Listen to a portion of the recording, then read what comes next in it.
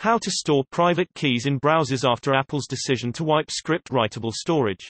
We have a web application that puts a private key in local storage, which enables users to sign off certain messages. It's been working fine until today we saw this announcement from Apple, https://webkit.org/blog/10218/full-third-party-cookie-blocking-and-more/. The TLDR version is that now there is a 7-day cap on all script-writable storage. If the user does not interact with your web application for 7 days, then everything gets wiped.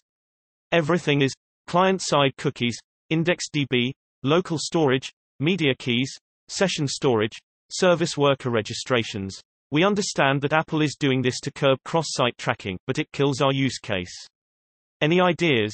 We would really like to avoid requiring users install a browser plugin, which we all know isn't very popular right now either due to the same privacy concerns. Thanks. It looks like the solution to this problem may be to add the application to the home screen. It seems that the author of the blog post that you referenced added clarification on this, after it was originally published.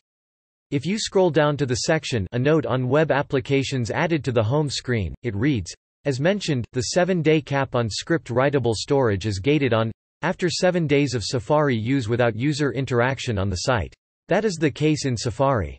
Web applications added to the home screen are not part of Safari and thus have their own counter of days of use. Their days of use will match actual use of the web application, which resets the timer. We do not expect the first party in such a web application to have its website data deleted. If your web application does experience website data deletion, please let us know since we would consider it a serious bug. It is not the intention of intelligent tracking prevention to delete website data for first parties in web applications. Related. Apple, relax, we're not totally screwing web apps. But yes, third-party cookies are toast.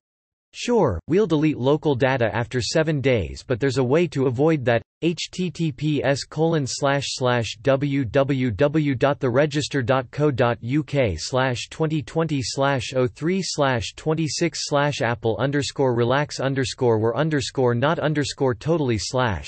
Last but not least, I hope you are using the Web Crypto API to store your private keys securely. See https://crypto.stackexchange.com/questions/35530/where-and-how-to-store-private-keys-for-private-messaging-y/52488 for more info.